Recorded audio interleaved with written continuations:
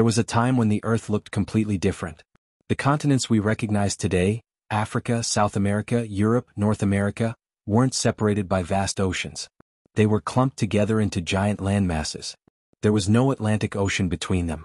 In fact, for most of Earth's history, the Atlantic Ocean didn't even exist. Scientists used to believe that this massive body of water formed somewhere between 83 to 113 million years ago.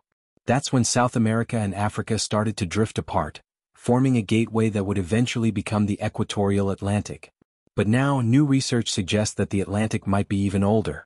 Imagine this. You're standing on the coast of West Africa, looking out at the deep blue waters of the Atlantic. Beneath those waves, hidden nearly half a mile under the ocean floor, lies a geological mystery. For decades, geologists believed they had the full story of how the Atlantic formed. But recently, something unexpected was discovered. Something that could completely change our understanding of how the Earth evolved. A team of geologists from Heriot-Watt University in the UK found strange, massive structures buried deep in the seabed off the coast of Guinea-Bissau. These weren't ordinary rock formations. They were made of mud and sand, but they weren't placed there slowly over time. These weren't gentle deposits left by lazy ocean currents.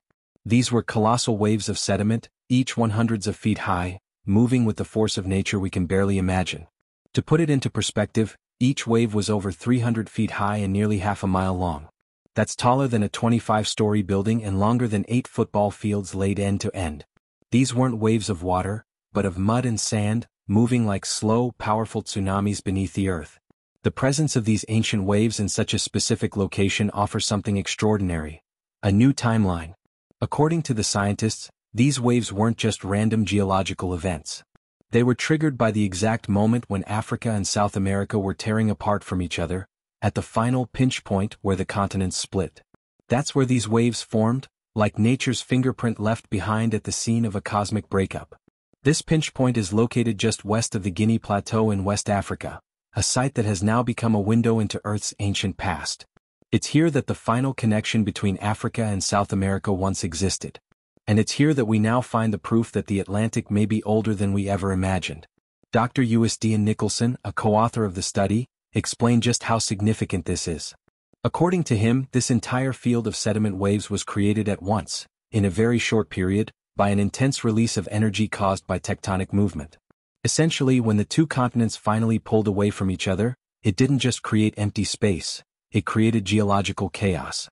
The seafloor ripped open and waves of sediment began crashing beneath the surface, forming what we now recognize as a crucial piece of evidence.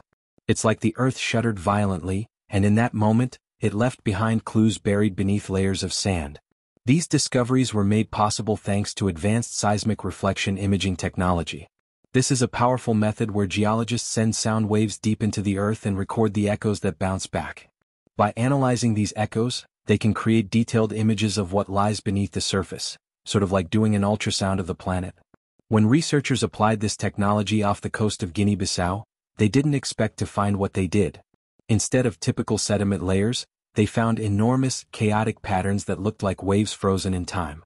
These waves, created 4 million years earlier than expected, tell a story of violent separation and transformation. What's truly amazing is the scale and preservation of these waves. Usually, such sediment structures are disturbed by underwater currents, tectonic shifts, or erosion over millions of years. But these particular waves remained untouched, preserved under layers of newer sediments. They were essentially sealed in a time capsule, giving us a pristine glimpse into a geological moment that reshaped our planet. And it's not just the timing that's significant, it's what this tells us about the speed and force of plate tectonics. These events didn't unfold slowly over millions of years like previously believed. In some places, the Earth moved fast, violently fast. The findings from Heriot-Watt University now challenge our traditional understanding of continental drift. For decades, geologists believed that continents moved apart slowly, gradually stretching the Earth's crust and letting the oceans fill in the gaps. But the discovery of these sediment waves suggests that some parts of the Earth's crust didn't just stretch, they snapped. And when they did, the energy release caused immediate and massive geological shifts. This new timeline pushes the origin of the Atlantic Ocean back by at least 4 million years. That might not sound like much in the context of geological time, but it's a huge deal when you're rewriting Earth's history. This also changes how we look at the birth of oceans. Most textbooks present the creation of the Atlantic as a gradual, passive rift, something that just kind of happened over time. But this new evidence suggests it was anything but passive. It was violent, sudden, and transformative. Entire landscapes were reshaped in moments, and the scars from that event are still buried beneath the ocean floor. This isn't just a story about when the Atlantic Ocean formed. It's a story about how dramatic Earth's changes can be, and how many more such secrets may still be hidden under miles of rock and water. The location of this discovery, just 250 miles off the coast of Guinea-Bissau, isn't random.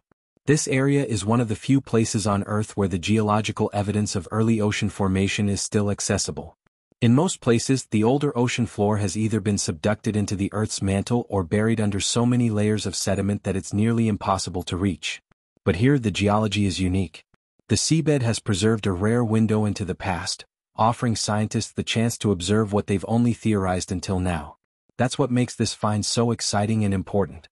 Guinea-Bissau might not be a well-known country on the global stage, but its waters now hold clues to one of the most significant tectonic events in Earth's history. The separation of South America and Africa was one of the defining moments in the reshaping of the planet's continents. When these two massive landmasses finally tore apart, it wasn't just a physical divide, it was a global shift. Oceans began to form. Currents changed. Climates adjusted. Ecosystems evolved in response. And the Atlantic Ocean, now spanning over 41 million square miles, was born from that single cataclysmic event. To think that we now have physical evidence that this happened earlier than expected changes everything.